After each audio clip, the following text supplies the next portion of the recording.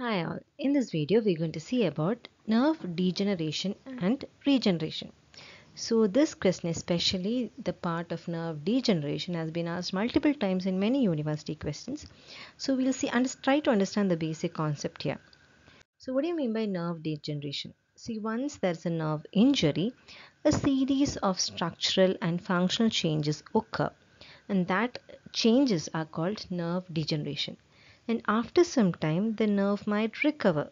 So this, whether it will recover completely or not, depends on the grade of nerve injury. So we've got a classification of this grading. So we'll quickly see that. So suppose this is the structure of the nerve. We know that here we've got the axon, which is surrounded by the endoneurium, which are arranged in vesicles, which are in turn surrounded by the perineurium, and a bundle of vesicles are arranged together and covered by the epineurium. So this is the basic structure of the nerve. So if there is a slight pressure or traction over the nerve, you have a condition called neuropraxia. So in this case, there are no structural problems, but there can be functional problems. But regeneration would be easier as there are no structural problems. The second grade is axonotemesis. In this, only the axon is affected. The endoneurium, the perineurium, or the epineurium is not affected. The third grade, which is a more severe grade, is neurotemesis.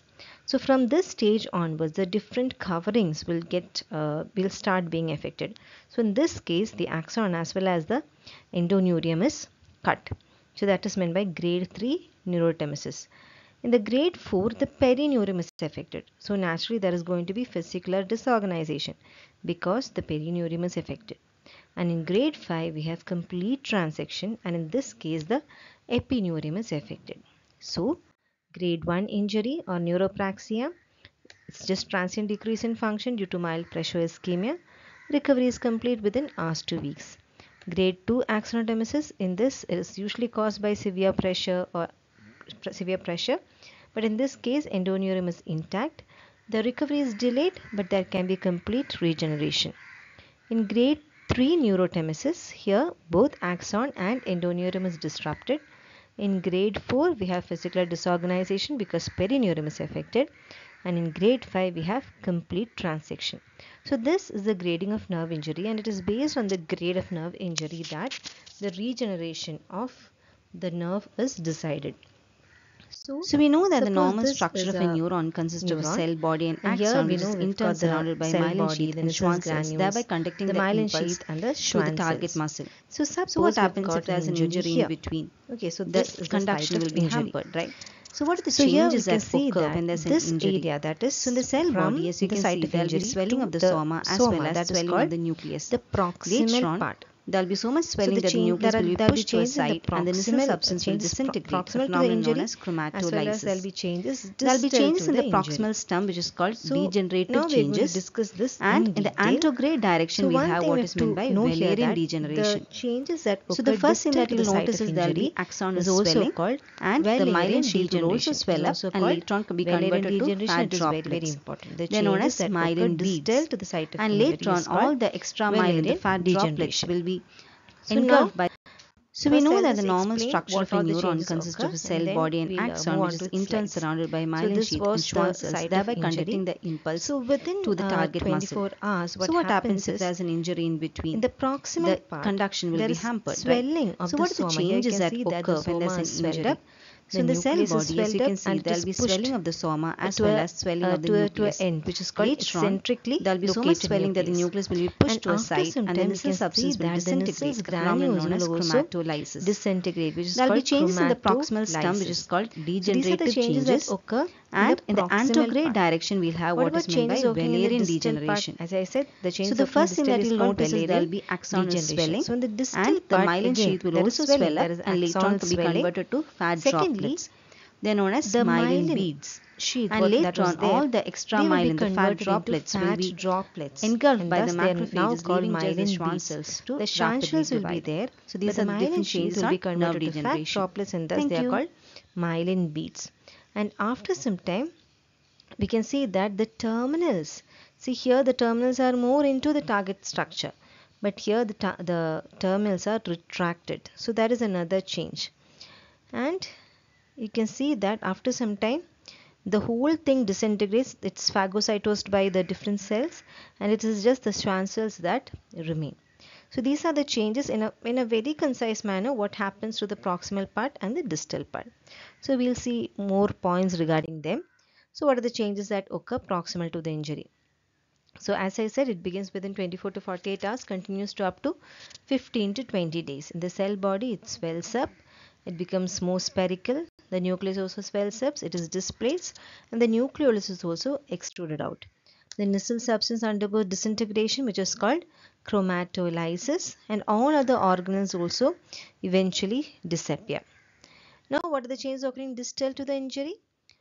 As I said, it is called Wallerian degeneration. First of all, the synaptic transmission decreases within us. The synaptic transmission decreases. Then what happens to the axon? As I said, it becomes swollen. It will become irregular in shape, and after a few days, that too will disintegrate to form irregular fragments. And the nerve fibrils within will break down to granular debris. That is why in the final image we saw that it is just the Schwann cells that are remaining. Everything else disintegrates. The terminals retract, and full degeneration takes weeks to be completed. Now what happens to the myelin sheath? For the myelin sheath, it shows slow disintegration when compared to the axon. It starts on the 4th day and continues to up to a month. Here it is converted to fat droplets containing cholesterol ester, and that is why it is called myelin beads. And this whole thing, this whole swelling of axon and myelin sheath, they usually occur due to calcium dependent proteases. There will be a rapid influx of calcium. So many calcium dependent proteases will be activated, and it is that causes the disintegration of the whole neuron. Now what happens to the Schwann cells? As I said, the Schwann cells are not that affected. In fact, they start multiplying rapidly. And it is these Schwann cells that recruit the phagocytic cells by producing chemoattractants. So see, the Schwann cells will produce chemoattractants so that the phagocytic cells can come and clear up the debris, so that regeneration can occur quickly. So the debris is cleared by basically the cells that are phagocytes that are recruited by the Schwann cells. Now this is true in case of peripheral nervous system. But what about central nervous system? In central nervous system, this function is done by the microglia. Okay, so if a short note is asked on Wallerian degeneration, you have to start off with the definition. That is, these are the changes that occur distal to the site of injury, and also you have to mention the changes that occur to the axon cylinder, myelin sheath, and Schwann cells, as well as draw the diagram. So next, we'll quickly see the concept of regeneration also. So during regeneration, what happens? So this is the situation now. Here you can see that there are sprouts that are formed at the end of that stump. In the proximal part, you have multiple sprouts that are formed. Here everything is clean. It is just the Schwann cells that are present. Then in the next stage, you can see that the nucleus size is decreasing, right? The swelling is decreasing.